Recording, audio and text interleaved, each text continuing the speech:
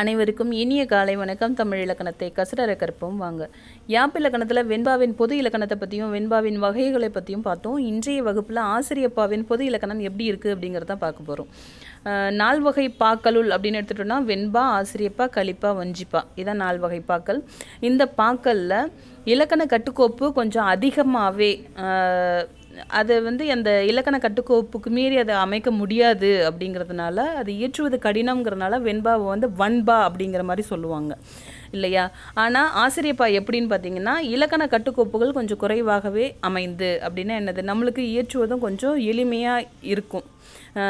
ஒரு கவிஞன் எடுத்துட்டோம்னா அவங்க கவிதையை இயற்றும்போது அவங்களோட மனப்போக்கு இருக்கு இல்லையா, அவங்களோட எண்ண ஓட்டங்களுக்கும் மொழி வழி வெளியீட்டுக்கும், அதாவது ஒரு மொழியை வெளிப்படுத்துகிற விதம் எப்படி இருக்கணுங்கிறதுக்கு ஒரு இலக்கண வரையறை இருக்கும் இல்லையா. அந்த எல்லையை மீறி போகாமல் அவங்க மனப்போக்குக்கும் மொழி வழி வெளியீட்டுக்கும் இடைவெளி அதிகமாக ஏற்படாமல், ரொம்ப தூர இடைவெளி இல்லாமல் அந்த கவிஞனுக்கு அதிக உரிமையை வழங்கக்கூடிய பா என்ன அப்படின்னு பார்த்தீங்கன்னா ஆசிரியப்பா தான்.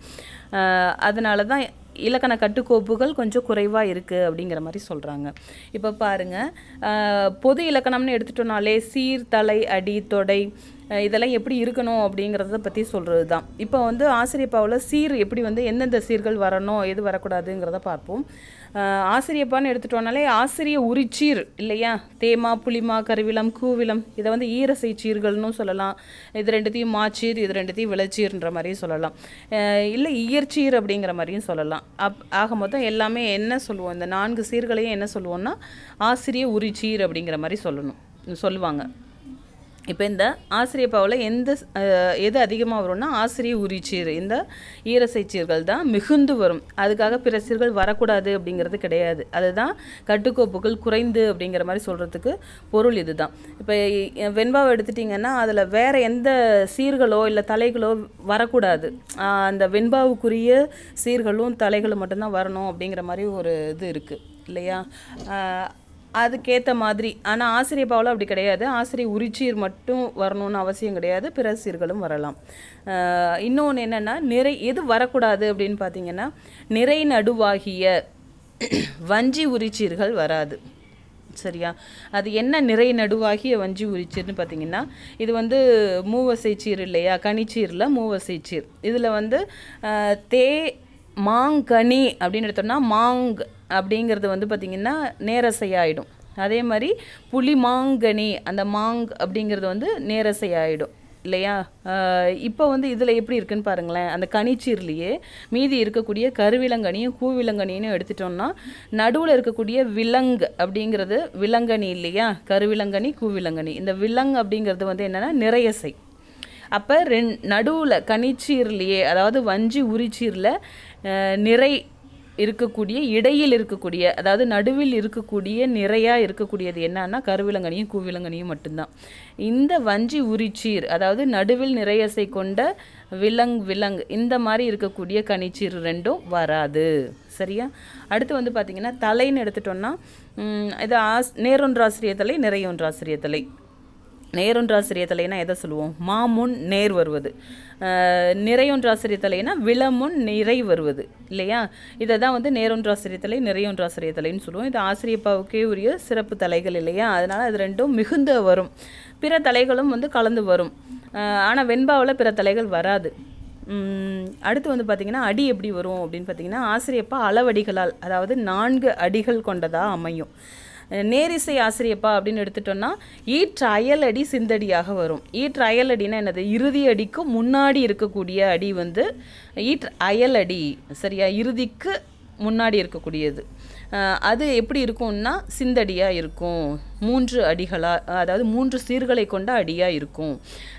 இதுவே நீங்கள் வெண்பாவில் பார்த்தீங்கன்னா ஈற்றடியே சிந்தடியாக இருக்குன்ற மாதிரி வரும். ஆசிரியப்பாவில் உள்ளதை கவனிங்க, ஈற்று அயலடி சிந்தடியாக இருக்கும். சரியா. அடுத்து பார்த்தோம்னா இணைக்குரல் ஆசிரியப்பாவின் இடையே 2ம் பலவுமாக குரலடிகளும் சிந்தடிகளும் வரும். ஆசிரியப்பாவோட வகைகள் மொத்தம் 4. சரியா. அது என்னென்னு பார்த்தீங்கன்னா நேரிசை ஆசிரியப்பா, இணைக்குரல் ஆசிரியப்பா, நிலைமண்டில ஆசிரியப்பா, அடிமறி மண்டியில் ஆசிரியப்பா இல்லையா? இப்போ இந்த நேரிசை ஆசிரியப்பாவில் தான் நம்ம என்ன பார்த்தோம், 4 அடிகளாக இருக்கும், அதனோட ஈற்று அயல் அடி வந்து சிந்தடியாக இருக்குன்றதை பார்த்தோம். இப்போ இந்த இணைக்குரல் ஆசிரியப்பாவில் என்ன சொல்கிறாங்கன்னு பார்த்தீங்கன்னா, இடையிடையே ஒன்றும் பலவுமாக குரலடிகளும் சிந்தடிகளும் வருங்கிறாங்க. அப்படின்னா என்னது? இணைக்குரல் ஆசிரியப்பான்னா என்னென்னா, முதல் அடியும் 4வது இறுதி அடியும், 4வது அடின்னு சொல்ல முடியாது, முதல் அடியும் ஈற்றடியும் வந்து பார்த்திங்கன்னா 4 சீர்களை கொண்ட அளவடியாக இருக்கும். அதுக்கு இடையில் வந்து பார்த்திங்கன்னா இடையில் இருக்கக்கூடிய அடிகள் எப்படி இருக்கும் அப்படின்னு பார்த்திங்கன்னா சிந்தடியாகவும் இருக்கும், இல்லைனா குரல் அடிகளாகவும் இருக்கும். சரியா? இந்த மாதிரி வரக்கூடியது இணைக்குரல் ஆசிரியப்பா. அது அடிகளை பற்றி பேசுகிறதுனால அதனோட வகைகளை இதில் குறிப்பிடுற மாதிரி இருக்குது. அடுத்து வந்து பார்த்திங்கன்னா ஆசிரியப்பாவின் அடிச்சிறுமை, அதாவது எத்தனை அடிகள் ரொம்ப குறைவாக வரும்னு பார்த்தீங்கன்னா 3 அடி வந்து குறைவாக வரும். வெண்பாவுக்கு 2 அடி கொண்ட குரல் வெண்பான்னு சொன்னோம் இல்லையா? இங்கே ஆசிரியப்பாவில் எப்படின்னா 3 அடி வந்து குறைவான அடி அப்படின்னு எடுத்துட்டோன்னா 3 அடியிலேருந்து ஆரம்பிக்குது. அடி பெருமைனா ஒரு புலவரோட உள்ள கருத்து எந்த அளவுக்கு இருக்குமோ அதை பொறுத்து அடிகள் வந்து அளவிட முடியாது, அதிகமாகவே இருக்கலாம்.